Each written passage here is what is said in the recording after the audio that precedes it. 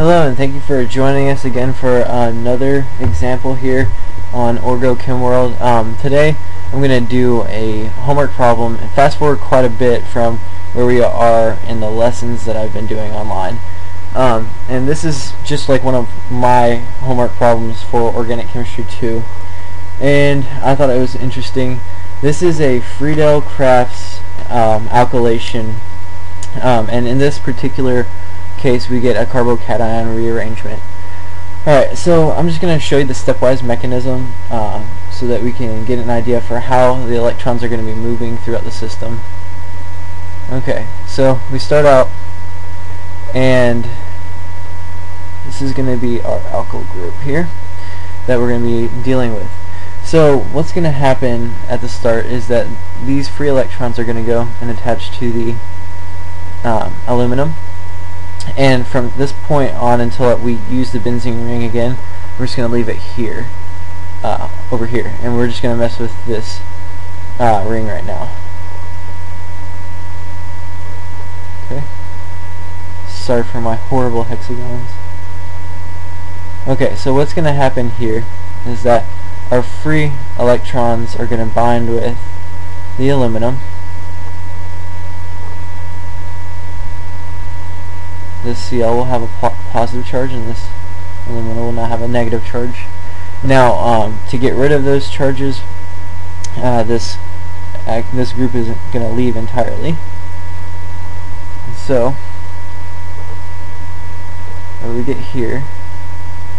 Oops.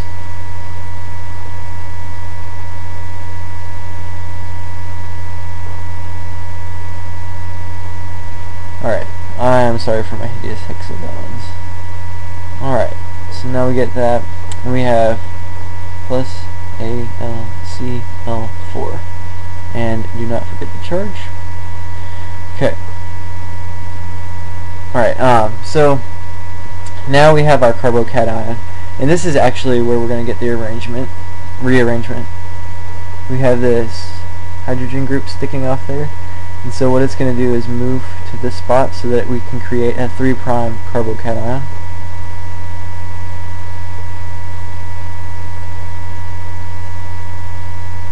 Okay.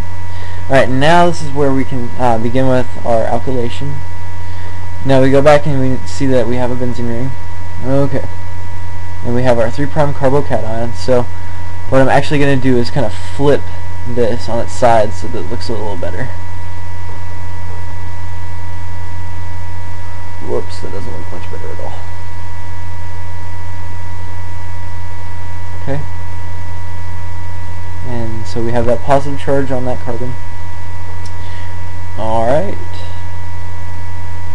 And we have this benzene ring.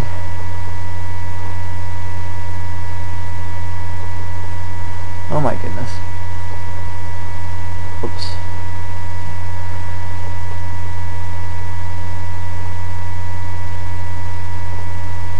Alright, and so in this case, one of these electrons is going to go over here and bind where that positive charge is.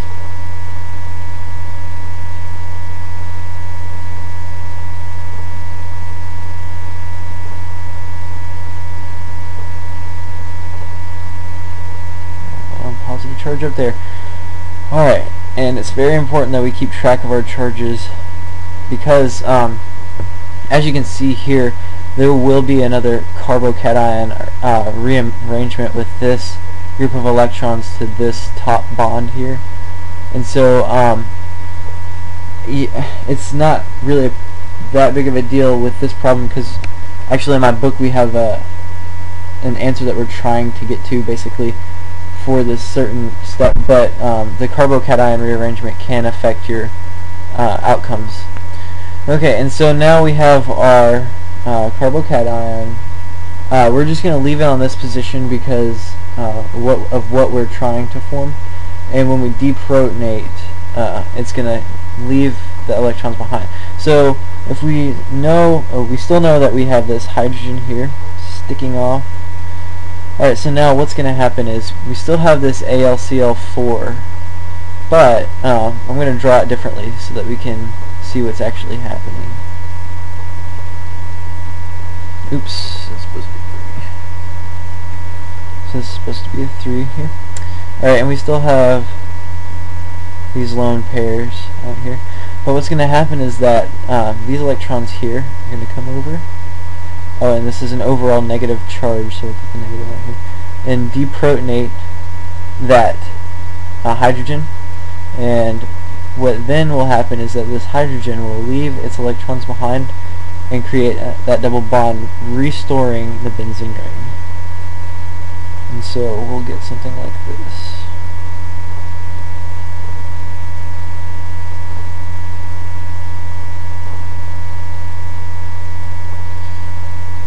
Alright.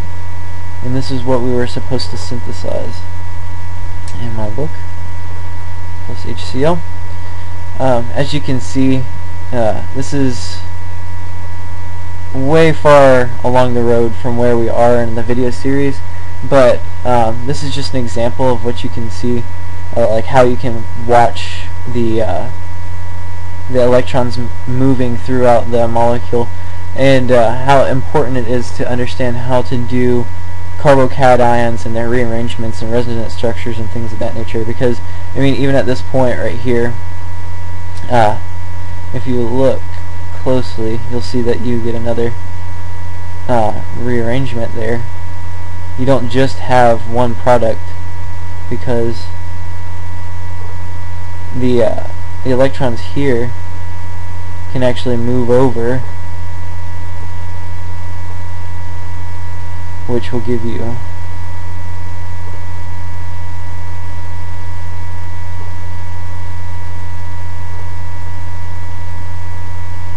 the positive charge out here, and you end up with those two.